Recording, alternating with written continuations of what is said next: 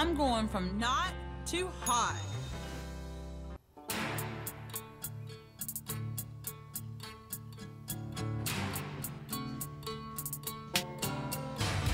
We got to talk about June.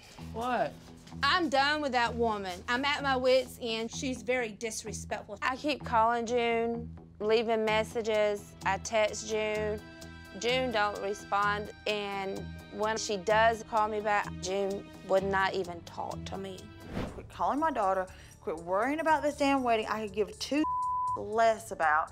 So please stop calling me, and thanks, and have a great day. I told you this woman was crazy. Crazy as a bed bird. You just not figuring it out. I just need a schedule for Alana before we could get things done. Then I talked to Miss Janice. Miss Janice tells me all kinds of crap about her. When you marry Mike, you not only marry the good side of him, but the bad side too, which is going to be June. You know, I just don't think June needs to be at our wedding. I know you don't want to hear, I don't either, but I got so much on my mind right now, so let me think about this while I'm at work today. I'm late, I got to go, and we'll talk about it tonight. But I don't want her here. She's disrespected me for the last time. Okay, when I get home, we'll deal with it. The rate we're going, Jennifer and June is never going to get along, but hey, something's got to change for Alana's sake.